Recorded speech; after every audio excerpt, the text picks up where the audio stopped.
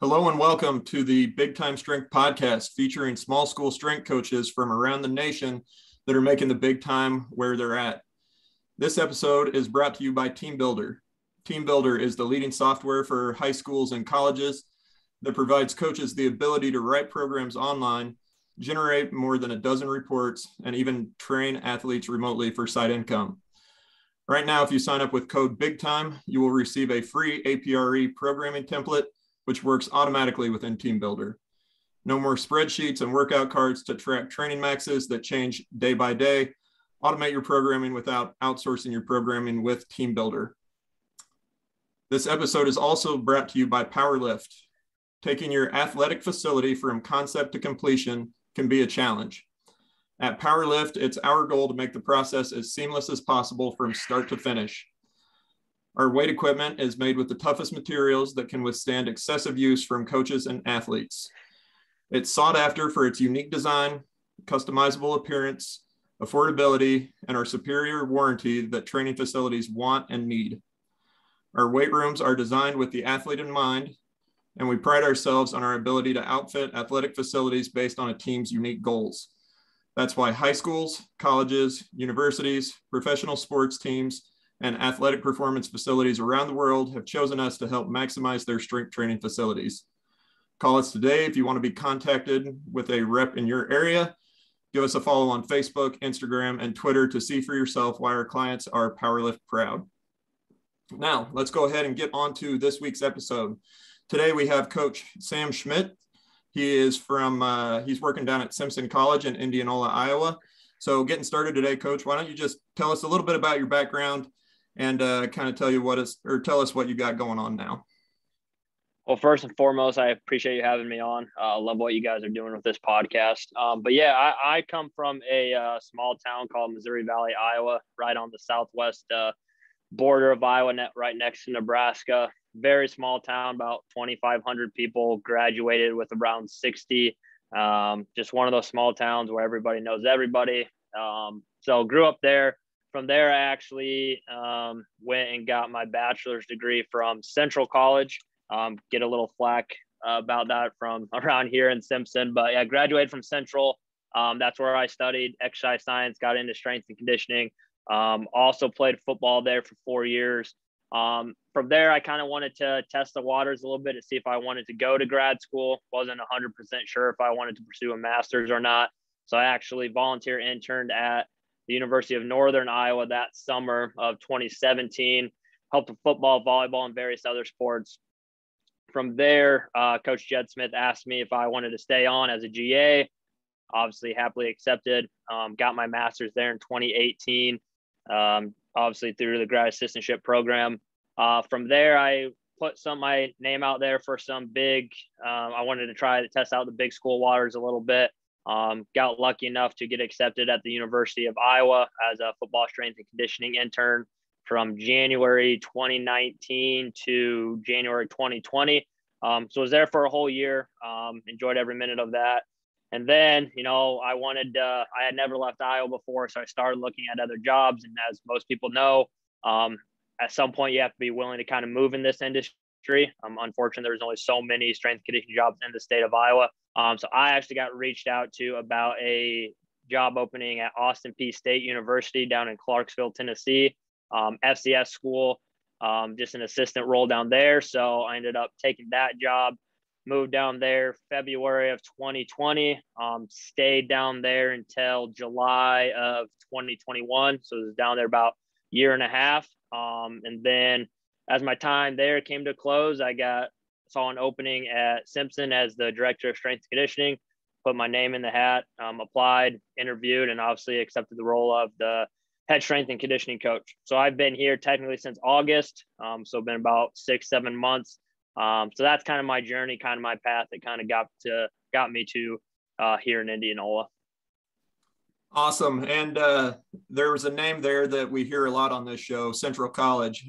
Yeah. Central seems to be kind of strength coach you. It seems like about every other person we've got on the show had some kind of association with Central College. So maybe maybe tell us just a little bit about what that experience was like in your undergrad and internship and how that kind of helped push you down the path to becoming a strength coach? Yeah, so I knew going into college what I wanted to do. I know a lot of kids go like the freshman year, they're still deciding. I knew right away I wanted to be a strength coach. That was why I went to Central. Obviously, football was a big bonus, but the main reason was after visiting the strength conditioning department, talking to the exercise science department, I knew right away that's where I wanted to go. But no, it was really good. Kyle Johnson runs a really, really good program there. Kind of teaches you the ins and outs of being, a beginning level intern, kind of teaches you what they do at Central, and then kind of teaches you how to branch out and get other jobs. It was really good for me. You kind of get thrown in. I kind of got thrown into the fire as a salt. I think it was I want to say my second semester as a freshman. He just came up to me and said, "Hey, you're running men's golf. I've never made a program before. Hadn't used Excel before. Excel then was a foreign language to me. I just started putting stuff onto a paper. He kind of led me in the right direction. And my first program, looking back on it, obviously program completely different now, but it was, opportunities like that led me to being more comfortable with using Excel programming and stuff like that. He gives you a lot of opportunities to work with different teams. I think I worked with every single team there at some point, whether it was just helping set up, actually leading groups. It was good. He's hard on you. He holds a very high expectation, but he definitely sets you up for success. When I was done and went through my internship, all 4 years there, I grew immensely as a coach, from a freshman that was afraid to talk in front of anybody to a senior that was able to lead his own groups. So it went through some growing pains for sure, but just the way he runs it, it sets guys and girls up for success. I think the biggest thing is I don't think there's any secret formula to how he programs, how he teaches his interns. It's just consistency. Like, he has his standard, he has his expectation, and he's consistent with it. Like, what to expect day in and day out. And if you do right by him, he's going to do right by you. He helped me get the Iowa internship. He reached out to Jed Smith at UNI for me. So yeah, he runs a very good program there. I'm trying to, and that's kind of what I'm kind of taking here. Like, we just started an internship program here at Simpson, trying to kind of emulate and take it a step further than what we did at Central. So. Yeah, I love that. The internship, whenever you are at a small Division III school, you're going to be really limited with what you have from a staffing standpoint. And, yeah. That's just going to be the reality. Like, financially, you're not going to have, 3, 4, or 5 coaches on staff, right? If you're lucky, you maybe have an assistant, and then it's probably going to be interns. So maybe just talk to us a little bit about, kind of what your internship looks like, how many interns you have, and what you're kind of doing to manage those guys and help develop them as coaches. Right. So I'm actually lucky enough to have a full-time assistant here. So that, it goes a very, very long way, like you said, at a Division III school. And one of the first things we wanted to do was develop an internship program, and it wasn't just a program where, hey, you come in, clean your racks, set up for the lift, tear down, and that's it. We wanted to develop coaches. So 2, 3 years down the road, when they're comfortable programming, we can give them a smaller team where they can start leading groups, where they can start, making their own lift cards if that's how they deem fit and all that stuff. So when we first got here, it was, me and my assistant. And then we actually had 4, they call it undergraduate GAs. So it's pretty much a paid student coach, essentially. So we had those 4 that first semester. Obviously, we had to teach them the expectation and the standards, and kind of told them, like, hey, like, if you want to continue to do this, we want you to start programming for teams and like leading groups and stuff like that. So those 4, our original 4 have done a very, very good job. And then this semester, we actually offered credit for an internship curriculum. So we have 3 practicums. The first practicum is just teaching them the basic principles of strength and conditioning. Everything that goes into developing an athlete, everything that goes into reverse engineering a sport, putting it onto a lift card, different teachings that they need to kind of go through and learn how to teach and correct and stuff like that. So right now in our internship class, we have 15, and then we have our 4 undergraduate UGA. So we have a very big internship class, and they all kind of play a hand in helping with different teams. It's going very well. Obviously, some growing pains. It's the very first semester, but pretty much the plan is, curriculum 1, like I said, teach them the ins and outs. as we kind of progress, get into more more specific programming, whether it's, high, low, the tier system, Mike Boyle's template, kind of giving them different options and different tools to their toolbox. And the third, we kind of see it as more of a networking, resume building, annual plan building, and stuff like that. We've only gone through the first curriculum since this is our first semester of doing it.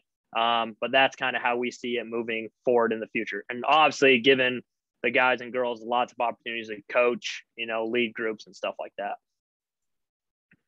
Yeah, that's awesome. I mean, that's an incredible intern staff just from a size perspective to be able to. Yeah, we're very, very lucky for sure. Yeah, no, that's awesome. And I love that kind of point you made there about, almost having like 3 phases of development for those guys, and each one kind of builds upon the last, and that last one kind of being like, hey, okay, now it's time for you to go get a big boy job or big girl job, and making sure that you guys are setting them up for success there is really cool. You mentioned, a couple different, training philosophies, templates, whatever you want to call it, tier system, Mike Boyle, high, low. What are some of your favorite training methodologies that you're using with your athletes? So I've kind of changed the way I've gone about things throughout my years. When I first started, it was back squatting, Olympic lifting. And then when I finally started doing my own research, I've kind of, steered away from that, whether it's right or wrong. It's my own personal philosophy. So what we do here, at least try our best to do here, is high, low. I've listened to anywhere from Nick DeMarco talk about it, Coach Tucker at Villanova talk about it. And that's just the way we like going about things. A big part of it is because it opens a line of communication with our coaches. Like right now we have 2 or 3 coaches that will come down and say, hey, if we want to do some tempo runs this week, what day should we do it on to match it up with our lifting? Like if we want to do some sprints after practice, short 10, 15-yard sprints, what day should we do it? So that's something we really, really like, because it's more than just what they do in the weight room. It's obviously what they're doing on the field and the court. So we're huge in the high-low. We always teach our interns and our staff to always analyze the sport first, work backwards from it. We always make our interns physically go to a practice and watch it. From there, we tell them to analyze the athlete, figure out your different phases, whether it's in season, out of season, spring ball, post spring ball, stuff like that. And then from there, you kind of start designing your template and your program. So obviously, with our high, low, in a perfect world, we can control what they all do at practice. Obviously, sometimes, coaches may steer away from what they originally have planned. So we always have a way to adjust that as well. But yeah, we're big into high, low here. A lot of stuff to still learn about it. We're always, evolving our programming and learning the way to go about it. But kind of seeing the different phases of our different styles of programming throughout my 6-7 years of being in this industry. That's kind of what I hang my hat on right now. 3-4 years from now, it definitely can change, because we're always trying to make the best program, go about the best way that's going to benefit our athlete. But yeah, right now, it's mostly high, low. We give our interns some leeway as how they want to program, so they can kind of find, their niche and their comfortability level. But like I said, we give them different tools added to their toolbox, and they can kind of pick which way they want to go with it. Yeah, that's awesome, Coach. And I think, one of the most important things, if you're looking at kind of that Charlie Francis high-low model, is right. The whole point is consolidating stressors. So you talked about it a little bit there. You have to have your sport coaches on board with that, right? Because it's not just what we're doing in the weight room, right? It's what's going on at practice, and how you're kind of tying that all together. So maybe talk a little bit about, what developing that relationship with the sport coach has been like. Have you had coaches just kind of on board right from the start with it? Or has that been kind of a process in your first, 6 to 7 months here of developing that relationship and getting those guys to trust you so that you can be on the same page? It kind of is a little bit of both. I mean, some took more times than others, and some were on board right away, which is understandable. Some coaches have seen one way of doing things that may have worked. Some coaches were open to new ideas. So the biggest thing with us is, educating the coaches and the athletes of why this type of lifting is going to benefit, the sport of football, or it's going to benefit the sport of softball or baseball. Because if you just tell them, if we run high, low, it's going to make them, trap our deadlift more, our split squat more, all right, and never relate it back to the sport, which is why these athletes came to the school, then it's going to be hard for them to hop on board. So a good example of a coach that actually hopped on board pretty quickly was a football coach we here at Simpson. One of my first days in, he came in. I just asked him, like, so how do you lay out your practice? Like, what's your walkthrough day? What's your shell day? What's your full pad day? And then from there, we're able to watch the sport, watch the practice, and then lay out a schedule in here as far as, all right, today's their full padded practice. They have a live period. They are full speed kickoff. All right, let's make that our high day in the weight room. All right, then Mondays might be their walkthrough. Okay, let's make that our low day in the weight room. So educating the coaching staff is saying if we can balance these stressors and not overload the athlete throughout the week so they're fresh on Saturday or Tuesday or whenever they play, all right, it's going to help them hop on board a lot quicker. It's another big thing, teaching the coaches and also the athletes that, like you said, stress anywhere, stress everywhere. If I'm going to hit a low day on the highest practice day, okay, they're going to have to recover from something. Something's going to tax them. So it's just kind of educating those coaches of why we do the way that we do. Now, there's some coaches that, hey, I've done it this way. What do you think? Okay, maybe we can find a way to meet in the middle. Because at the end of the day, we both want what's best for the athletes. We want them to succeed. We want them to win. So kind of finding that happy medium with maybe the coaches that might take a little bit to get on board. And then as you develop that relationship with them, as you develop the trust with them and show them, our athletes are, more fresh, they're more resilient to injury, then hopefully eventually we can get to the point where you meet with the coaches, map out practice schedules together, practice intensities together and stuff like that. But that's not going to happen in one day. It's not going to happen in 1 year. It's just continuing to educate, communicate, and just build an overall relationship with the coaches. Sure. So just kind of going with that football example, what does maybe a typical day or week of training look like for you guys in that high-low model, especially when we're talking like in season and they're practicing pretty heavily? Yep. So in season, obviously going to vary a little bit different than what we do out of season, but in season, for example, football is a very easy example because they always play on the same day, have the same number of practices. So how we kind of map it out is Monday. So they play on Saturday. Monday is kind of like their walkthrough day. So they'll watch film, walk through practice, and then that's our low day in the weight room. So upper body emphasis. If we do any sort of plyos, it's good. It's extensive plyos. So that's kind of what we deem our low day. Tuesday, they go into their shells. We use that just scheduling wise with all these teams that we have. We use that as an off day. So not ideal, obviously, but just with scheduling, we kind of had to make it work. So Tuesday's off. Wednesday's their full padded practice where they go 100 miles an hour, full pads, have a live period. And that's the highest day in the weight room. So that's our lower body strength day emphasis, intensive plyos. If we were to do any sort of speed training, that'd be like our max velocity day. Obviously don't do a lot of that in season. Thursday's off, completely off for both, because that's kind of what it's another walkthrough, that's what you want to call it, completely off. And then Friday, okay, they call it Fast Friday out on the football field, short 40, 45-minute practice. Term we like to use is the primer day. So that's what we do in here. It's a lot of explosive jumps, explosive throws, might throw in some drop-in fly 10s in there, just fast moving, fast pace, fast tempo to kind of match what they have out at practice so they can get primed and be fresh for Saturday, which is obviously the ultimate goal.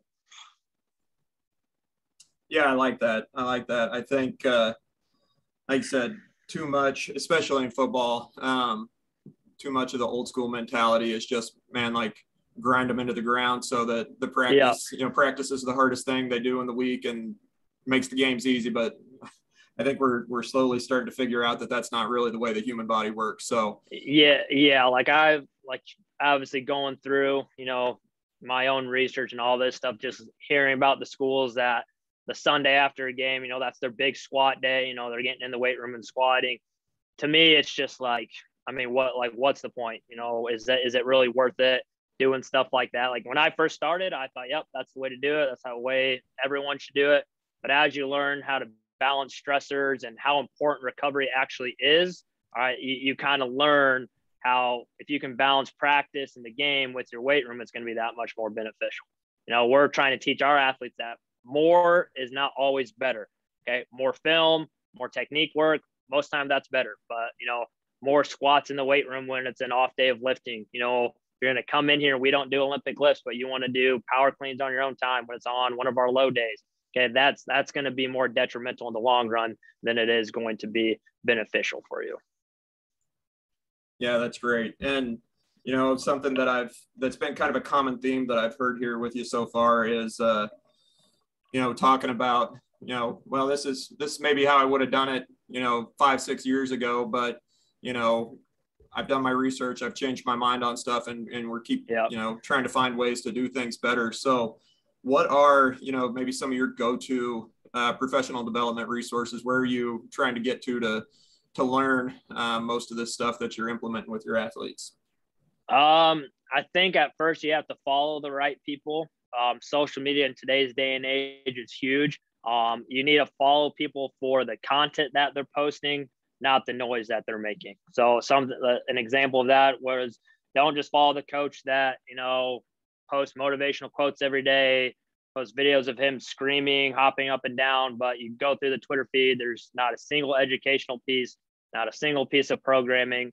And sometimes those are the most quote unquote well-known guys in the industry. So I think following the right people on Twitter. So some of my go-tos are, I've named him before, is Elon Sport Performance. So Nick DeMarco's program that he's got going there. Huge Coach Tucker fan at Villanova. Andrew Ryland's a big coach I've been following with his contact prep and stuff like that. There's a lot of good guys. The list can go on and on for me. There's a lot of smarter coaches out there than me. And I just kind of take pieces that I like and put them together. Strength Coach Network's a huge new educational piece that's out there right now. I'm sure a lot of people have heard of it, with the rugby strength coach Kier running that. That's something I have that I'm working my way through. And like I said, sometimes it's just as simple as seeing what other people do. If you like it, if you don't, you can take it. But it's just getting your name out there, actually taking initiative to watch videos, read articles and stuff like that. Because there's some coaches where, because I follow, Andrew Ryland, he follows someone else, he posts a video, I like what that coach posts, so then I follow him and might learn something from him or her. But yeah, those are my 3 or 4 big names, and obviously the Strength Coach Network's a big thing as well. If I were to, throw anything out there, those would probably be the most impactful for me right now anyways. Yeah, I would totally echo and agree with everything you just said. I know those are all some names that have had a pretty big influence on me, and I just put out a ton of good free educational content on Twitter. Like, Twitter can be a place that absolutely kind of, takes you down these deep, dark rabbit holes of nonsense, and it can also be a really great educational resource. So again, I think it's just a matter of making sure that you're following the right people, like you said, and Strength Coach Network for sure. That to me is one of the best educational resources out there, man. They have nothing but straight gold presentations and stuff on there. And when you sit down and think about it, like 30 some odd bucks a month, it's for the value that you get. They just got a ton of really good content. So this was something kind of funny that I saw when I was, kind of scrolling through some of your social media stuff the other day, kind of while we're on the topic of social media. And you talked about it a little bit there too, making sure that you're following the right people. I saw on your, I think it was on your intern manual or curriculum, something about, requirements don't include, a mustache, a long beard, tight polos, large amounts of juice, or an SEC connection. The typical stereotypical strength coach, I guess. Right. And, not that there's necessarily anything inherently wrong with that, but that does seem to be, I think there's a lot of young guys, and I know I was this way, when I kind of came into the field, because I am not that. I was I was a little bit insecure about some of that stuff. So maybe talk a little bit about some of those, stereotypical strength coach things that we've got going on in the field, and maybe some things that we can do to to correct those or just improve the field overall in general? Right. And I want to go and say, if you're the guy that, wears the tight polo, that has gone to an SEC school, likes making a lot of noise, okay, that's you. I'm not one to judge. But like you said, that's not how, I'm not that, but my biggest thing is, if we are going to, classify strength coaches as good strength coach, bad strength coach, it shouldn't be how much the guy benches, how big the beard is, how tight his shirt is, and how much noise he can make. Now, if he or she, if that's their personality and that's their niche, but on top of that, they, bring out good content. They're they have their kind of niche in strength conditioning. They're all about helping other strength coaches, and I'm all about it. I just think sometimes a prime example was one of my first days with our internship class here. I asked them, who are some strength coaches that And I hear, the guy with the big mustache, the guy that wears that tight polo. Didn't know them by name, but they knew them by what they saw on social media. So again, that kind of goes by to following the right people. But moving forward, I just think we need to, as an industry, is kind of what you're doing with this podcast. Bring on different people from different schools. Listen to what they have to say. It might be someone you've never heard of, but might be doing some of the best programming out there. I think just, bringing the right people on and putting the right people in the, lack of better word, spotlight. I think that's how we have to move forward. It doesn't always have to be the coach that has the big logo. Not that's a bad thing. Like Scott Kuhn right now, he's down at LSU. He's one of the smarter strength coaches that I've listened to. All right. But it's just kind of balancing both things. Like, don't just think, because if I'm going to hire someone and I see, this strength coach at Texas A&M, I'm going to hire him or her over this guy that was at Springfield, University of Springfield up in Massachusetts, who also has a great strength conditioning program. I think it's just us listening to the content, listening to what these coaches have to say. Don't just look at how much noise they're making or what they're wearing. I think that's the biggest thing. And just getting different people's names out there. So that's why I love what you're doing with this podcast. Is smaller school coaches, they don't get put on ESPN about how much noise they're making on the sideline, or they don't get put on ESPN about their team doing curls before a game. It's just getting more names out there and getting more content out there, I think, is the direction we need to move in as an industry. Yeah, I mean, 100%. That was, I was actually, I was a graduate assistant with Gage Rozier whenever he kind of birthed the idea for this podcast. And that was exactly it, right? It's try to highlight, the coaches that are at these smaller schools, because one, like, there's a lot of really great coaches that just aren't getting attention because they're not on SportsCenter. They're not the ones that are getting the spotlight special on College Game Day or whatever. Right. But also because they got a lot of unique challenges, right? Like, yeah, working with, 15 plus teams and 500 athletes, like you might at a Division III school with only, you and maybe another full-time staff member, is a whole different ball game than working with 120 football guys and having 6 full-time staff members, right? They're two very different things. So, that's been the goal of the podcast. And, we've been fortunate to be able to spotlight a lot of really great coaches that are doing some really great things. So, right. Kind of along with that, right, we talk about, like, making the big time where you're at, right? That is the namesake of the show. That's the mantra that we kind of live by. Maybe talk a little bit about what you are doing specifically at Simpson right now to try to provide, right, that big time college experience for, your Division III athletes there. I think it's just teaching our teams that when you come into the weight room, you're gonna get trained for your sport. We're gonna treat you like the athlete that you came here to be. So I'm not gonna train my men's basketball team the same way I'm gonna train my football team. I think teaching them and educating them, and not just saying it, but actually showing it, that your approach to program is going to be a little different than all the other sports. I think sometimes, aside from football, a lot of sports come in with the mantra thinking, oh, they're going to make us bench, squat, and deadlift every single day. They're going to make us get as strong as possible, and that's all they're going to worry about. I think the biggest thing with all these other sports is, if you came here to play softball, I'm going to train you to get better at softball. If you came here to play baseball, okay, I'm going to train you to get better at baseball. I'm not going to make you into a power lifter. I think it's just showing them that you care about their sport, care about your performance, care about their performance, and just care about them as people. I think that's the biggest thing. My assistant the other day said it best to his baseball team.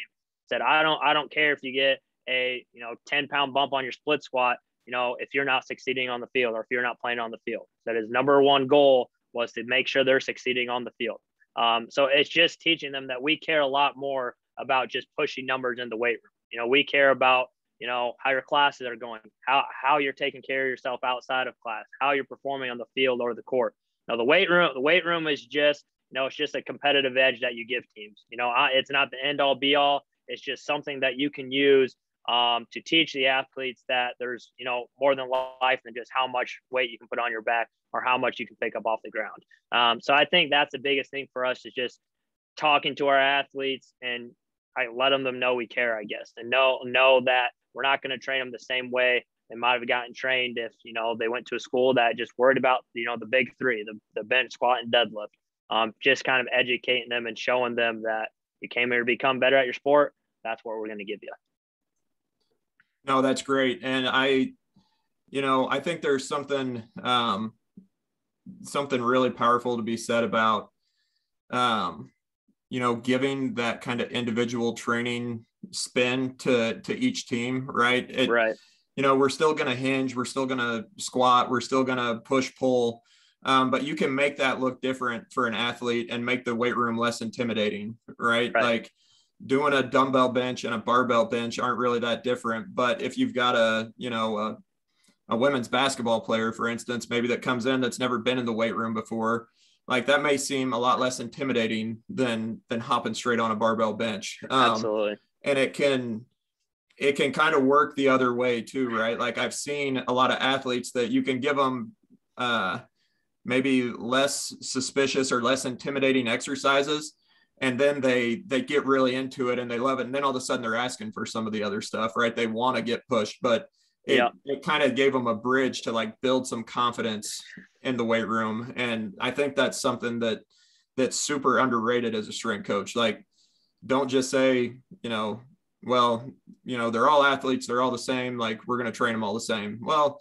yeah, to some extent, but there are little nuanced ways that you can get that maybe cross country runner that's scared of getting strong, right? They think they just need muscular endurance. They're scared to get strong. You might get away with being able to get them to move more weight by putting them on a split squat instead of a back squat, right? Like, exactly. Like it can be, you just got to kind of play little, I want to say mind games, but it's kind of mind games with them a little bit, right? Like it's just finding ways to tailor that experience to them and give them confidence to actually come in and strive to get better every single day. Yeah, I think a big part of it is educating them of why you do certain things. Like we tell our teams all the time, if you come into our office and ask us, why a trap bar jump instead of a power clean, and we can't answer that, then we're not doing our job right. Like we take pride in being able to educate our athletes on why we do things, why we program this way and not this way, why this many reps, why not this many. So I think that's a big piece of it too, is explaining why is this going to be good for a cross country runner? Why is this going to be good for a golfer or a volleyball player? And that once they kind of learn that and you can defend it, I think that goes a very long way with them as well. Yeah, definitely. I mean, definitely communication is king, right? Like at the end of the day, it doesn't really matter how good your program is. If you can't get your athletes on board with what you're doing, like they're going to come in and give subpar effort, and you can have the worst program in the world, but if you attack it with great effort, you're going to be in a much better spot than you are with perfect program and no effort at all. So that communication piece is definitely, super underrated, and something that, again, I think a lot of times as strength coaches, we kind of get egos a little bit about like, well, hey, I'm the one that's been doing this for, 5, 10, 15 years. Like, don't question me, just do what I say. and, you'll make progress. Well, it's not the way things work, right? Like, Right. I mean, if you think back to any coaches that you've responded well to in the past, right, you might respond to that kind of guy, but I know for me anyway, I was always drawn to the coach that could be really demanding and push me really hard. But like, I never felt like it was do this because I said so. It was always, they were finding ways to communicate things clearly to me and kind of building buy-in that way, instead of just saying, well, Yeah. I'm the boss, I'm in charge, do as I say. Right. No, So. I had one of my old mentors, bosses, whatever you want to call them, once told me that programming was overrated, because, like you said, if you write the perfect program, you're going to tell all your athletes that there's nothing wrong with it, just do this, this, and this, and can't answer why you do it. Okay, you're not going to get as much out of that as you would if you wrote an average program and got 100% buy-in. I can write an average program and convince my athletes, like, this is why we're doing it. It's going to benefit you as an athlete, earn the respect from them first. All right. So then they can buy into stuff like that. So I think the number one thing, I'm sure thousands of coaches have said it before, is, buy-in is the most important thing. Yep. I, again, couldn't agree more. That's great stuff, Coach. So kind of moving on here a little bit, as a strength coach, or just a human being in general, right, we're going to get thrown a lot of hurdles and face a lot of adversity, as we work through our career and, just life in general. So maybe talk a little bit about maybe some major hurdles that you've kind of had to overcome, and how facing and overcoming those things have, kind of changed you and developed you as a person. Man, that's a loaded question. I think at first, like, just where it all began with me with strength conditioning, I was never the biggest guy or the fastest guy or the smartest guy. I needed to find something that was going to help with those type of things. And then I discovered the weight room. I found the thing that I was passionate about. I was very interested in how the human body worked and how you can develop it. I started working out with a trainer back home in his basement. He had one rack, one tower, and like 4 or 5 sets of dumbbells. And that was the day, I fell in love with strength conditioning. I still am not, never was, never will be the biggest, fastest, or strongest guy. But the weight room gave me that confidence to find something that I was passionate in. So that's why, like I said, that's why I went to Central. Every person that has made a huge impact on me has been a coach in my life, aside from like my dad, grandpa, and family and stuff. But I've had a lot of coaches come and go, and all of them have made huge impacts on my life. And, that's what I wanted to do, whatever I decided to do. So I became a strength coach, because not so I can write an awesome program, or not so I can watch an athlete trap bar 550 or run a, 4 flat. I game into the coaching world so I can change lives and impact lives, and that goes back to making the big time where you are. If I can go through each day and make some sort of impact on one person, all right, then I'm doing my job right. And, that's why I got into it. And moving forward, however long I'm into this industry, my number one goal every single day is kind of, change someone's life the same way strength and conditioning did for me. Whether that's giving them a little bit of confidence, or having them get over a hurdle that they haven't been able to get over, or just having a conversation with them, asking about how their day went or how their family's doing and stuff like that. So I think just learning from my coaches, learning from experiences in the weight room and on the football field. I guess that, I don't know if I answered your question, but that's kind of the best answer I could give you. I had a huge impact. I've had coaches make a huge impact on me, and I want to do the same with the athletes that I work with.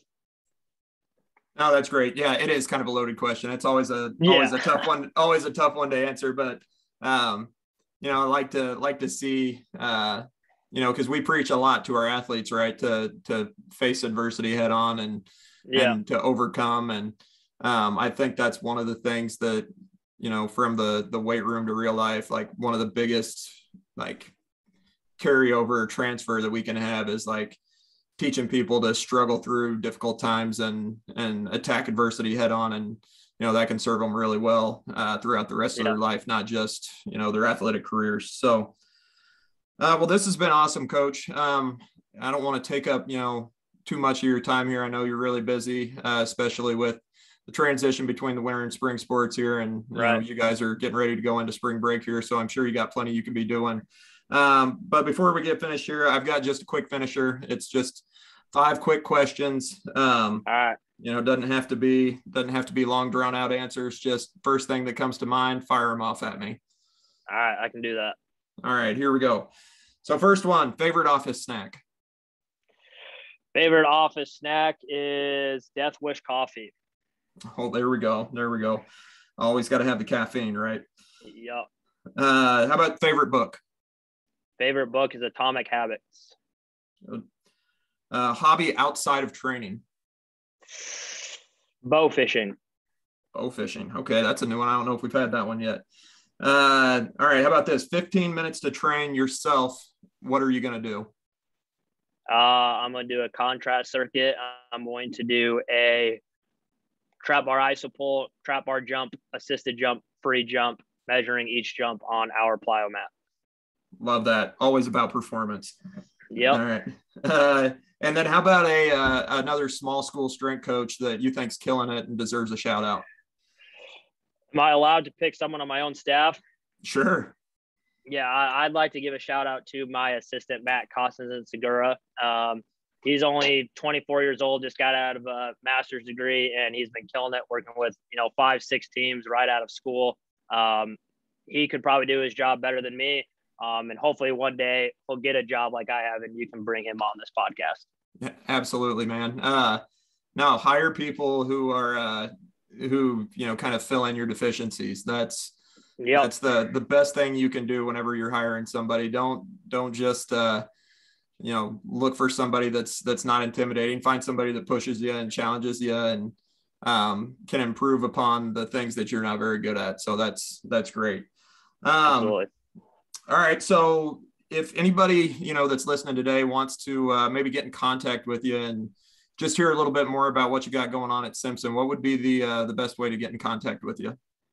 My main social media is Twitter. So if you go to @Sam__Schmitz, you can find me there, shoot me any message. Other than that, go on Simpson's website. You can find my email and phone number on there if you want to get in contact with me as well. But Twitter's probably the best way to go. Awesome. And we can go ahead and throw some links of that stuff down in the show notes for you guys if you want to reach out to Coach Schmitz and just ask him a little bit more about the awesome things he's got going on there at Simpson. I know just from following him here over the last few weeks and just kind of looking through what he's got going on his social media pages, doing some really big time things there at Simpson. So we appreciate you coming on, Coach. And keep making a big time strength conditioning experience for your athletes there at Simpson. I will. Absolutely. I appreciate you guys having me on. All right. Thank you.